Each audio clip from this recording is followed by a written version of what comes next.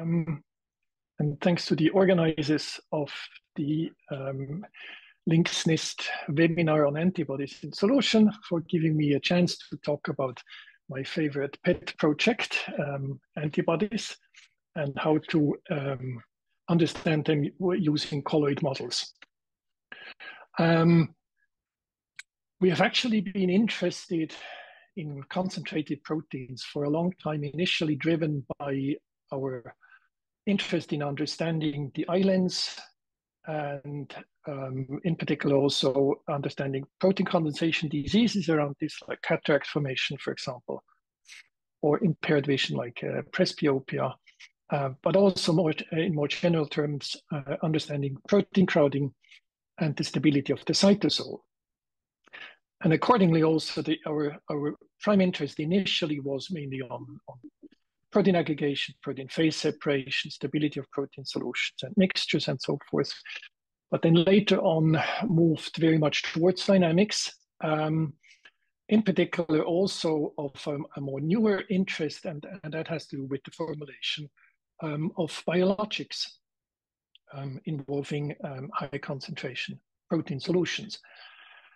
Now, this is in particular, and this is of course also the focus of today's webinar. This has come from the fact that when one wants to formulate antibodies, one actually faces a few problems. And this has to do with the fact that antibodies are very large proteins, typically around 150,000 molecular weight, but they only a small fraction of this protein is really the active site that is targeting then sort of the structure of interest for the pharmacological treatment.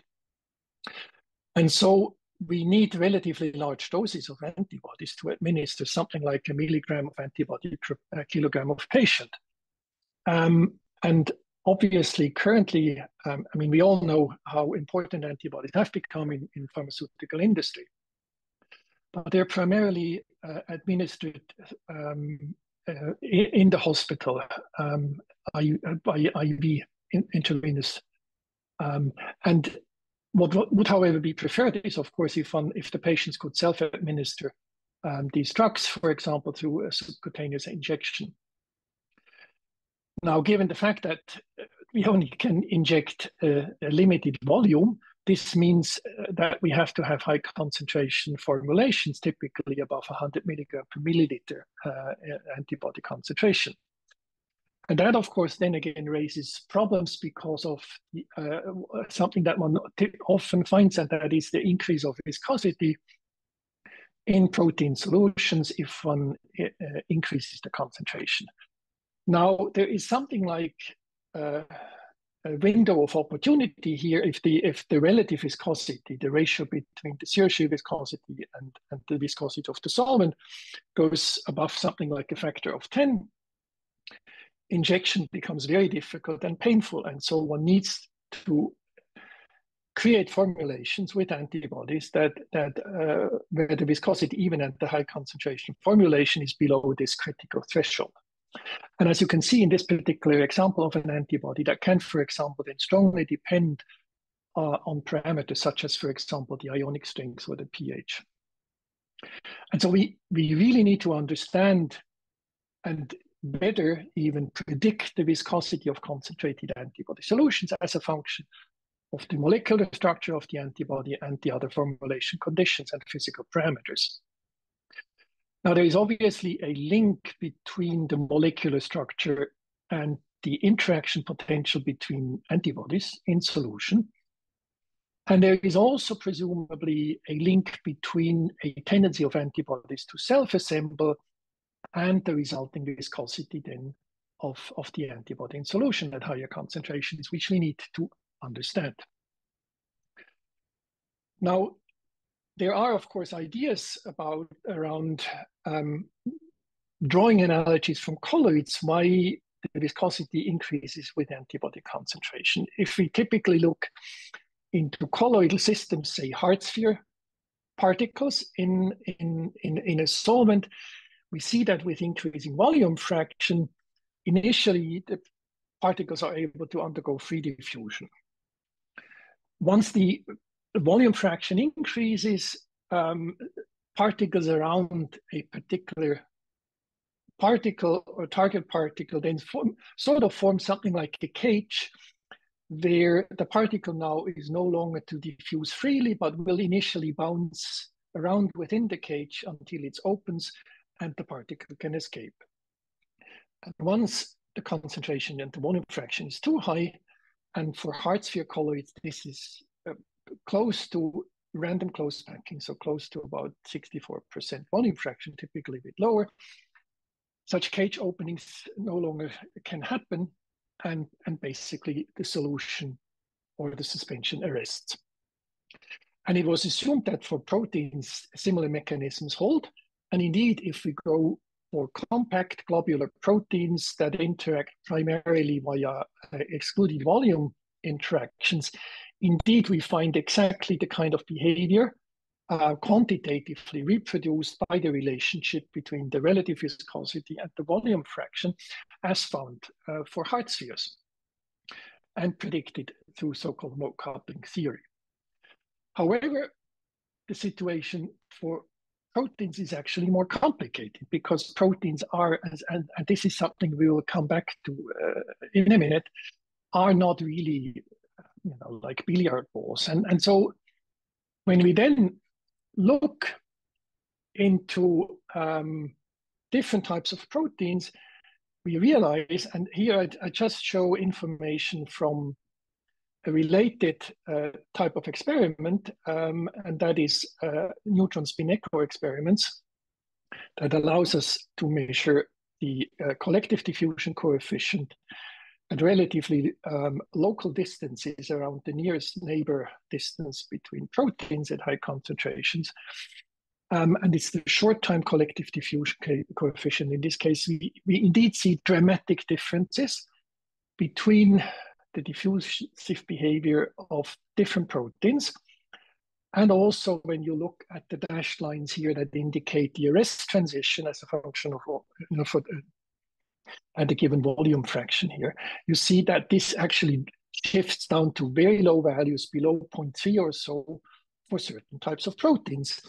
And these are in effect proteins that are known to interact not only through typical colloidal centrosymmetric simple interaction potentials, but are known to also have attractive patches that result then in cluster formation, in transient cluster formations. And the idea then that allows us to qualitatively at least understand what's going on here is that clusters, open fractal clusters, as they typically form under these conditions, take up much more volume than the monomers themselves. And so you can still have these kind of caging effects and arrest transition, but now the clusters, these open clusters, play the role of the colloids initially. And so what is important then is that when we now go for different types of proteins, and in particular antibodies, we need to understand what the relative mechanisms are that determine the viscosity for concentrated, for example, antibody solutions. Now, before going into this, we need to think about how we characterize the structural and dynamic properties of these antibody solutions. And what we typically do is a combination of different techniques.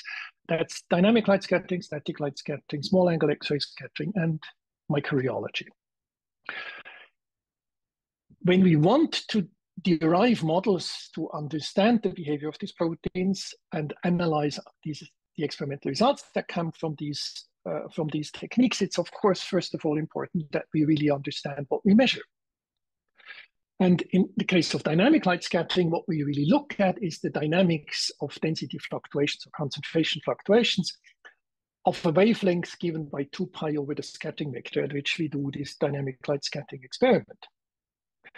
Concentration fluctuations, or the decay of concentration fluctuations, is governed by a quantity that is called the gradient diffusion coefficient. And it's really this quantity that in the limit of small angles, small scattering vectors, and small protein dimensions is what we measure in light scattering.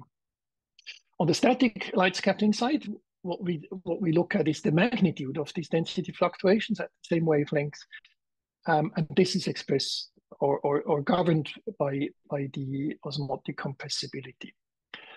And when we then go to SACs instead of static light scattering, of course, now we go to much larger Q vectors, so smaller structural length scales that we can investigate. And so we have to look at the scattering intensity as coming from a combination of influence from the particle structure. So in this case, for example, the antibody structure or the protein structure more general, and interparticle correlations that become more prominent at higher concentrations. And finally, the microrheology experiment, which we prefer for protein solutions compared to a classical rheometry measurement, what we really measure here is the self-diffusion or mean square displacement of large tracer particles. Well, when I say large, they are a couple of 100 nanometers in diameter, so much larger than the characteristic length scale in the solution given by the proteins and their interparticle distances. And so we can then look at the protein solution as some sort of a bulk solvent, and the tracer self-diffusion then basically gives us access to the zero shear viscosity of this bulk solvent. Now, as I said, we now need to create models that allow us to interpret this data based on, for example, the molecular structure of the protein. And this protein, however, can also self-assemble. And so, you know, I apologize for the density of formula here, but we have to understand then that in this case, we have to consider a system where we might see actually a polydispersed solution of clusters that also interact via different interaction forces and also indirect interactions caused by hydrodynamic interactions. And so what we then measure in the dynamic light scattering experiment is a so-called Z, or intensity averaged apparent gradient diffusion coefficient, that is given by the true diffusion coefficient, and then for, you know, spherical colloids, a hydrodynamic function H of Q and the direct structure factor S of Q, which is also measured in the SACs experiment. And in the static light scattering, we can measure something like an apparent weight average molecular weight. And the problem here is that we need models that allow us to consistently incorporate both self-assembly, so particle size distributions, as well as interactions that are also influenced by the self-assembly in order to then arrive at a consistent analysis and interpretation of this data. And so this is really here the important thing to consider, and this is what we need to keep in mind. So how do we do this? Well, in general, for, you know, compact globular proteins, the use of colloid models has a long tradition, and actually been successfully used in order to describe and also even predict phase behavior of protein solutions, phase separation, aggregation, arrest transitions, and so forth. And typically, what one does is, instead of using you know, the full molecular structure of the protein, or here also seen as the full shape of the hair, we go to something like a spherical hair in the extreme case of a spherical colloid that interacts via a spherical isotropic interaction potential. Now, for some proteins, this may not be good enough, so we may have to incorporate some particle shape and anisotropy, or also include the possibility for directed interactions, patchy interactions, caused, for example, by hydrophobic patches or non-homogeneous distribution of charges. But we never try to use the full atomistic structure because, for example, doing computer simulations of highly concentrated protein solutions using an atomistic description of the protein would just be absolutely impossible, because it's way too costly in terms of the numerical effort that needs to be taken care of. And so the key questions when trying to attempt to use colloid models in order to analyze experimental data then is, what is the right level of coarse graining that is capable of reproducing the concentration-dependent properties, and the importance of direct interactions and shape and interaction anisotropy. Do we have to take this into account, or can we get around with simple spherical models and interaction potentials? Now, for antibodies, it's becoming even a bit more complicated because of this open Y-shaped structure of the antibody. And so again, we have to see whether we need to use the full hair or whether we can get away with the spherical hair. And so there are different levels of coarse graining described here on this slide, where we start from the true molecular structure of the antibody that we can then, for example, use in something like MD simulations or so to gain information about the most probable conformation of the antibody and gain insight into the flexibility of the antibody and so forth. Typically, we will then make a coarse graining step and for example, model each amino acid as a small sphere. And then we can then use this using, for example, Monte Carlo simulations to gain insight into the charge as a function of pH, ionic strength, and so forth. That again is still highly demanding. And so we might need to make further coarse graining steps and either go to a smaller number of beads, but still maintaining the Y-shaped structure of the antibody, or go to a full spherical antibody description, so the analogon of the spherical hair here. And it's really this kind of model that is typically used by many of the researchers interested in antibody solutions and their characterization and description. It's used to interpret, for example, theta potential measurements or scattering experiments, both dynamic and static scattering experiments. And so let's start with this very simple colloid approach and see how far we get. For this, we take a first example of an antibody. It's a so-called IgG1. Typical molecular weight of about 148,000 Dalton. It comes with a high dynamic radius of about 5.5 nanometers, radius of gyration of about 5 nanometers. And it's strongly positively charged with a net charge of about plus 30. Now, if we make such a spherical colloid model, we take a particle that would then be modeled like a non-conducting sphere with a given radius, or say, call it the Hart sphere radius. And the interaction potential of that would then be a combination of a Hart sphere potential, a screen Coulomb potential, and some short-range attractive potential that is typically then taking into account things like van der Waals attractions and possibly also some hydrophobic attraction. And that's really the kind of classic colloid potential that people then use also in the protein business. Now, there's one thing that is often forgotten about and not taken into account, and that is when we look at the screen Coulomb potential that describes the effect of the charges in the presence of ions, counter ions. One often forgets to take into account the dissociated counter ions from the charged amino acid residues that also contribute to the screening. And so in effect, we then actually get a interaction potential that in particular at low ionic strength, so no added salt, for example, then makes the potential fairly strongly dependent on concentration. You see here the example of the kind of colloid potential that we then use for the analysis of the data here. And the dashed line here is without the additional attraction, and the solid line is then the full potential that also takes into account the short-range attraction. Both at a low ionic strength, coming just from the buffer itself and no added salt, and a higher ionic strength with an additional 50 millimolar sodium chloride added.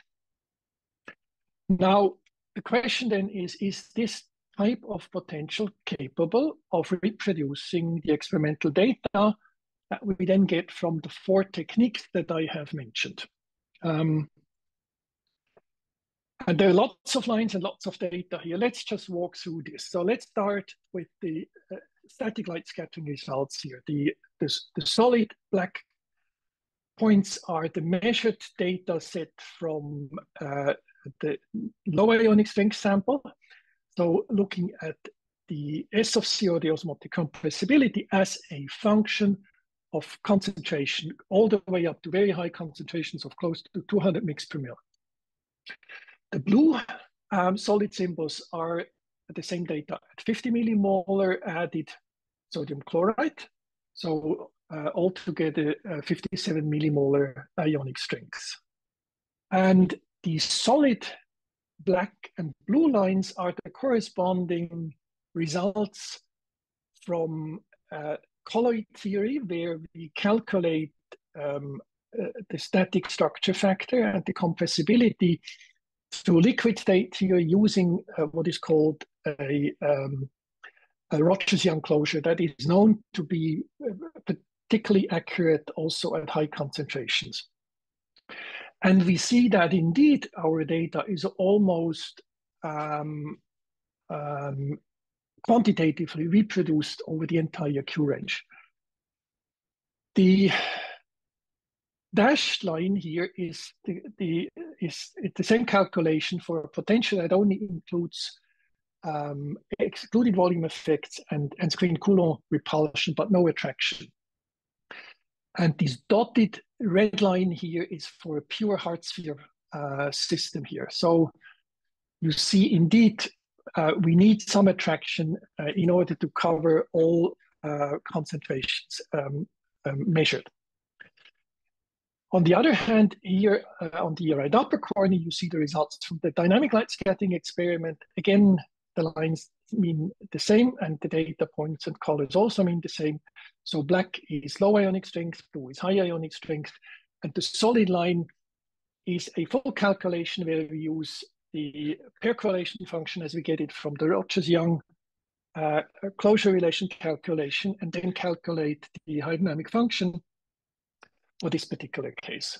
And again, here we cannot do this up to very high concentrations because of the fact that this approximation that we use here is not valid at concentrations higher than about 50 mg per mil. And so again, things look good. The full structure factors are also nicely reproduced by the Rogers-Young closure for these 2 concentrations shown here at low ionic strengths, 20 and 50 mg per mil. And what I have to say here is we use a colloid model with an effective charge of +20.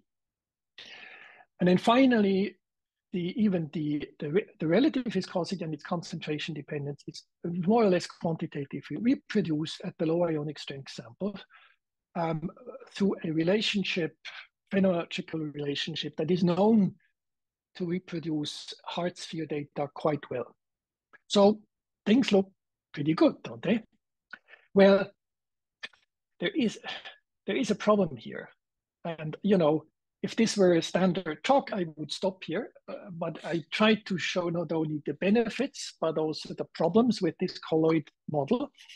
And so, you know, there is more to say here, because at the end of the day, what you will see is that we can indeed use this simple spherical colloid model to reproduce the data, but we cannot predict it. We cannot predict the parameters of the model that we need to use to reproduce the data based on the molecular structure of the antibody.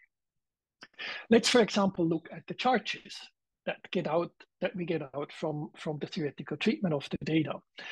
There are typically 3 ways on how we determine charges on the antibody, other than also chemical titration, which has its own problems.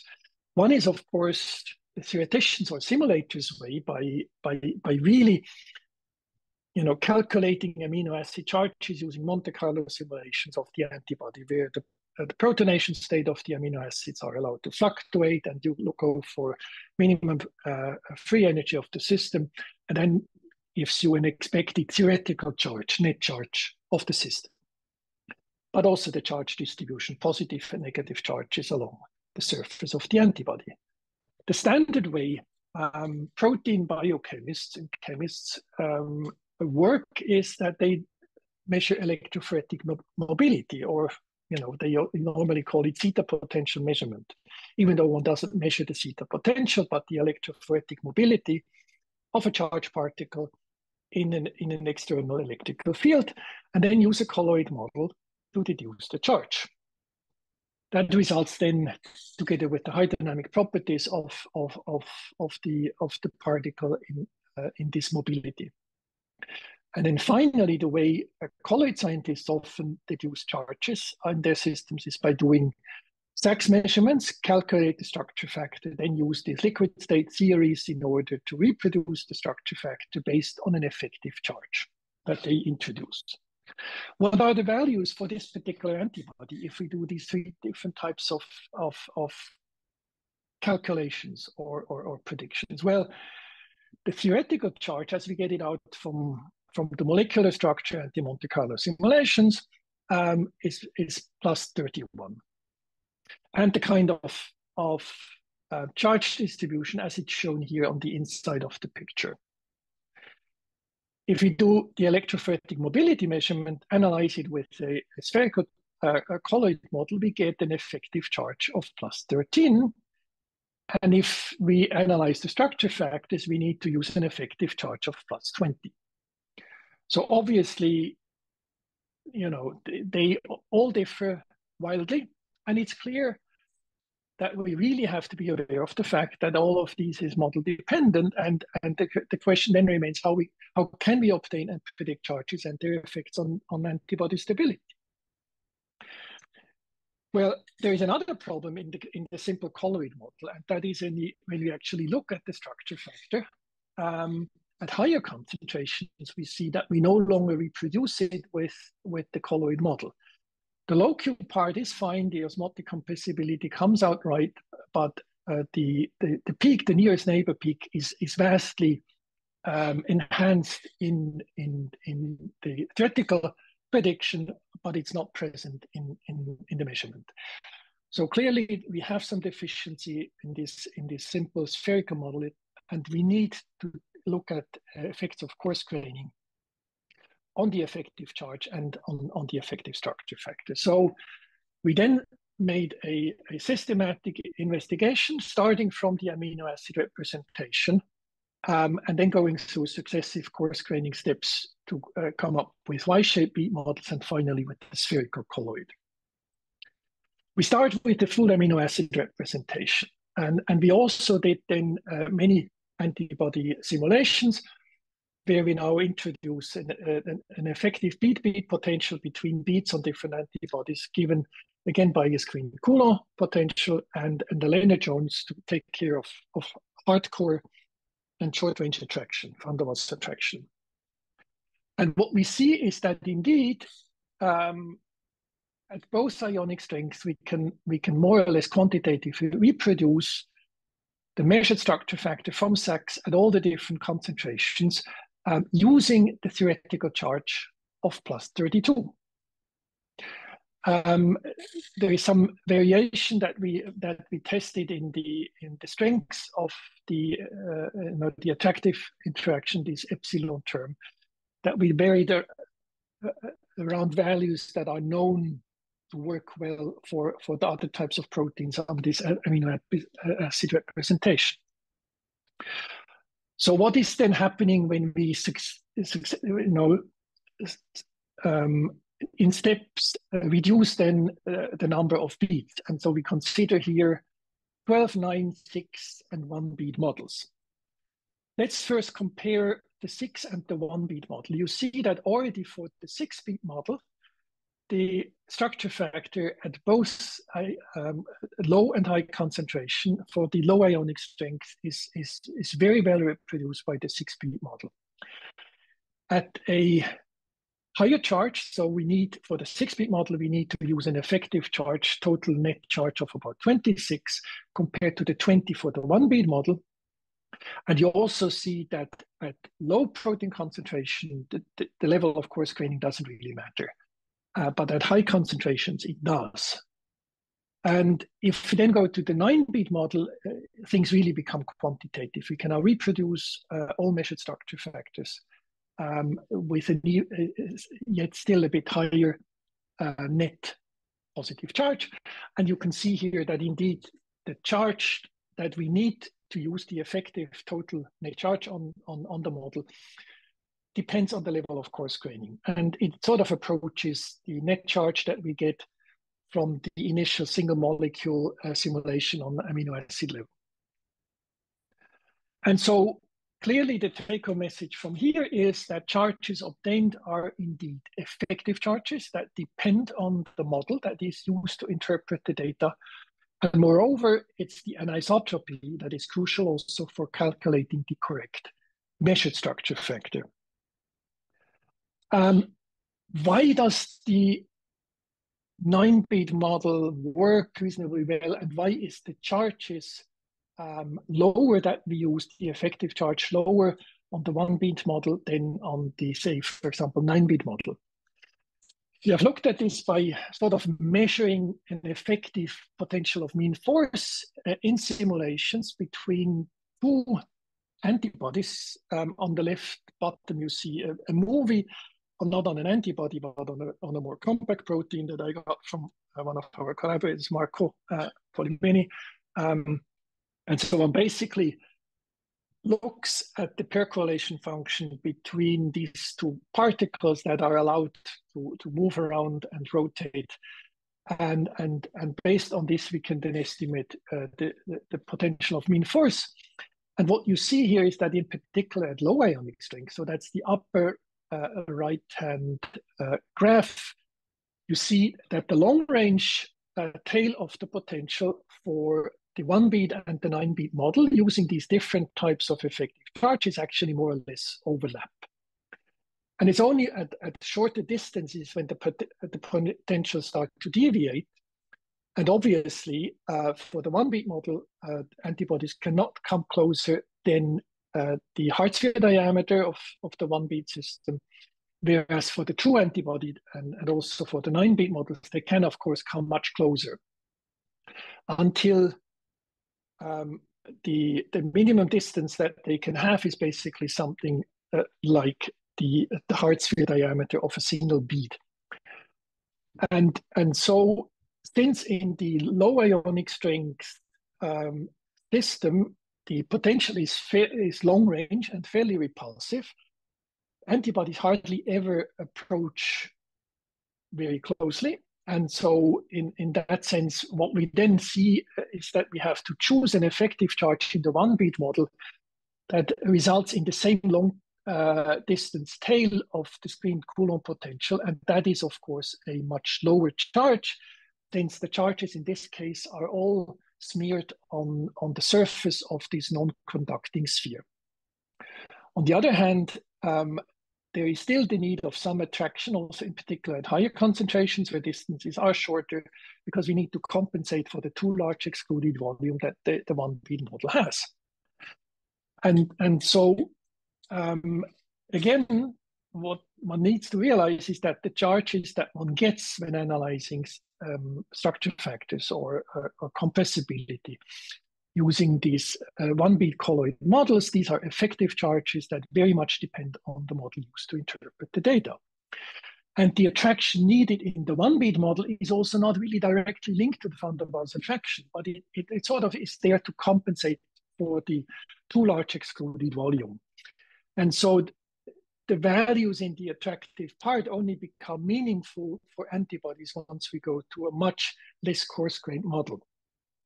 And this is, of course, in contrast to the much more compact typical proteins like lysozyme or gamma crystalline and so forth that people have used where we indeed have the charges on the surface and the structure is not so open.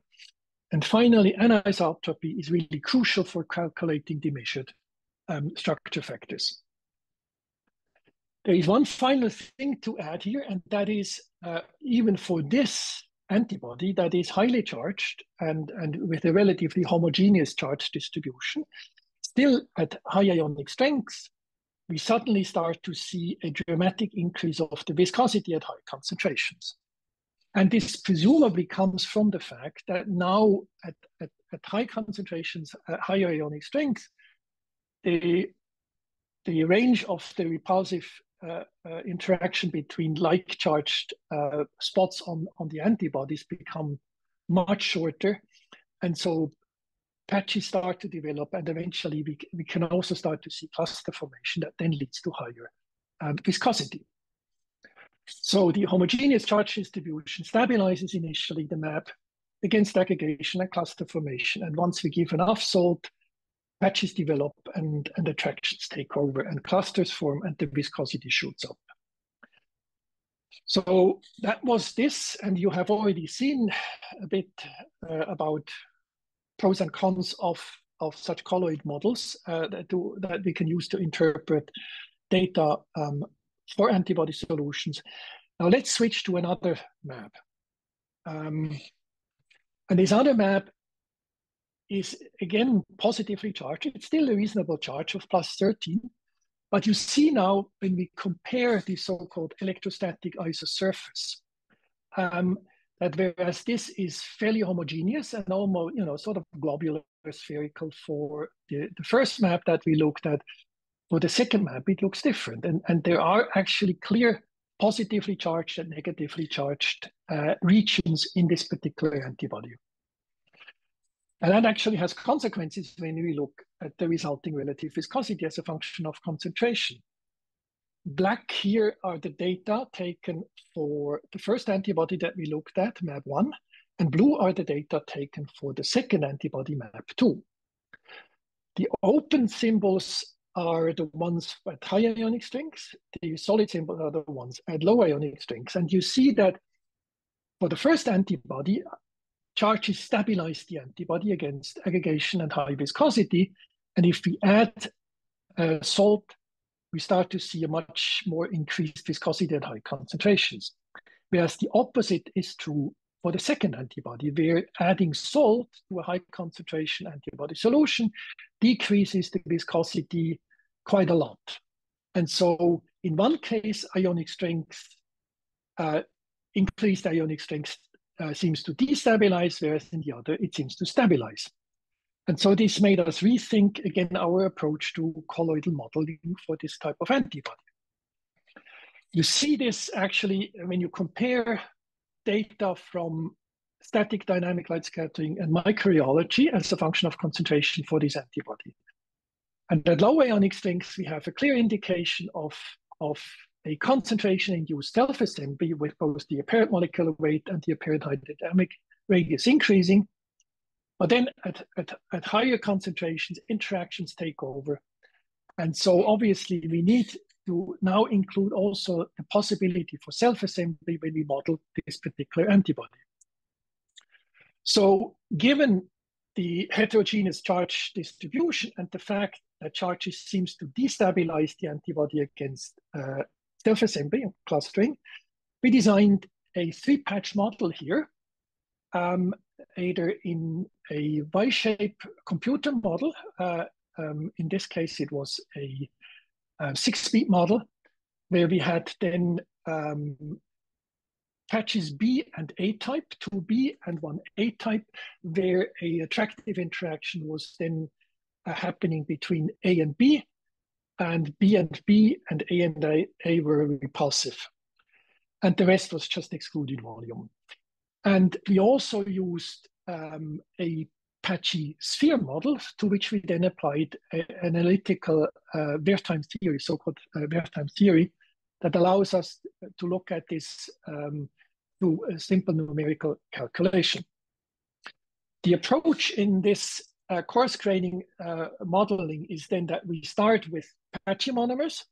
use Wertheim theory that allows us to calculate as a function of two key parameters, the hard sphere diameter and the strength of the attractive patch-patch interaction, allows us then to calculate the bonding probability as a function of concentration. This can then be plugged into another polymer theory, so-called hyperbranch polymer theory, that then gives us the cluster size distribution. And in the next coarse graining step, in order to calculate also dynamic properties such as the diffusion coefficient and the viscosity, we then treat clusters again as either hard or attractive hard sphere colloids. So how well is Wertheim theory able to reproduce the measured compressibility? Almost quantitatively. You see here this three-patch model for two different bond strengths here, and the S of 0, or the apparent weight average aggregation number, is almost quantitatively reproduced. We can then use the bond probability as it comes out of Wertheim theory as a function of concentration, and then use the so-called hyperbranch polymer theory to calculate now the cluster size at each of these concentrations. There's no additional free parameter there. And when we compare the analytical cluster size distributions with the ones that come out from patchy Y computer simulations, they quantitatively agree. So we're fairly confident then that the cluster size distribution, the shape of the cluster size distribution, makes sense. And we can then use this and now again calculate compressibility and through the sort of a hard sphere relationship where we treat the clusters as repulsive or attractive sticky hard spheres with a radius given by the cluster size. And we see that now indeed, once we have fixed the parameters in the Wertheim model, these resulting cluster size distributions are then capable of reproducing both static light scattering data for both ionic strength as well as the microrheology almost quantitatively. And also, if you use a simple cluster model to calculate the measured structure factors, they also reproduce the structure factors quite well. So indeed, when we beef up our colloid model, coarse grained colloid models with patchy interactions, this again works beautifully. So I think it's time to conclude, and let me just run you through some of the major take-home messages that I would like to convey to you when we talk about the use of colloid models to deal with complex antibody solutions. First of all, I think it has become clear from what I said that individual techniques such as dynamic light scattering or static light scattering or rheology or Saxo sense alone don't provide conclusive data for assessing aggregation propensity or predict an arrest transition. I think it's fair to say that this is not enough. And we really need complementary techniques.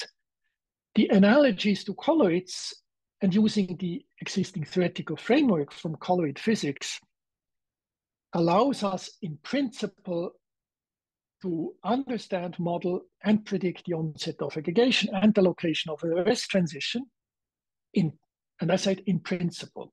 The problem here is that we have to be aware of the fact that the predict is difficult because since the parameters that we then need in this colloid description are effective parameters, and we cannot just take the molecular structure and then predict the parameters that are needed, like the effective charge. And so we have to include shape anisotropy and patchy interactions if we really want to go from the molecular structure to all the measured quantities. It's really the combination of SACS or SENS, SLS and DLS, microrheology and computer simulations that we believe is vital to understand concentration effects on diffusion and rheology of different antibodies. I would like to particularly point out, since charge is a very important parameter determining the stability of antibodies in solution, antibody charge and charge distribution is essential for stabilizing monomers in many cases and preventing cluster formation and phase separation. But it has to be clear that simple colloid models, together with the experimental tools that one uses to determine charges like electrophoretic mobility measurements or structure factor measurements, they only yield effective charges. And they are different from the actual net charge as it would come out of a titration experiment, or in particular from computer simulations based on the full molecular structure of the antibody. And so colloid models are great, but we need to design them appropriately by first looking indeed at the molecular structure, looking at possible charge heterogeneities that determine either repulsive or attractive charge-charge interactions. We need to look at the presence of possible hydrophobic patches that will not be covered by long-range repulsive interactions between antibodies. And so we need to combine molecular and a colloid viewpoint. And it's only the link between the molecular structure and the resulting stability and dynamics on all relevant lengths and timescales that can come out of this if we really make this marriage between the molecular and the colloid viewpoint. With this, I'm through, and I would like to thank those that did all the work. There are a couple of experimental postdocs, Alessandro Gulotto, Sam Lenton, and Nicolas Cargislinge, as well as our simulation friends, Marco Polimeni here in Lund, but also the more senior PIs, Michael Lund, Anna Stratner. There were collaborators from Rome around Emanuela Zaccarelli, and we had industrial scientists from Novo Nordisk and Sanofi that were also participating in some of the studies that I presented here. And with that, I would like to thank you for your attention, and I'm happy to answer questions. Thank you.